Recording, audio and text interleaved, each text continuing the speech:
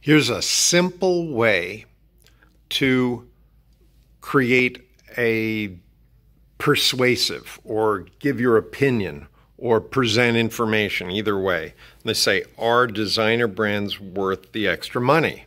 So it's kind of a compare and contrast because they didn't say anything about regular designs versus designer brands. But what they've said is, it's assuming, are designer brands worth more money than regular brands? So because they've got that set up, it's a compare and contrast. A lot of it is going to be contrast. So here are the positive things about designers. Let's see, I guess high quality, and there's flash and style, so you get positive feedback. And they last. You know, he indented it because you want to explain why it's high quality.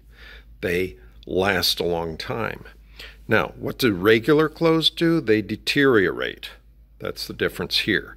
They're inexpensive. They're expensive. These have better sales. And guess what? They could be stylish. You know, certain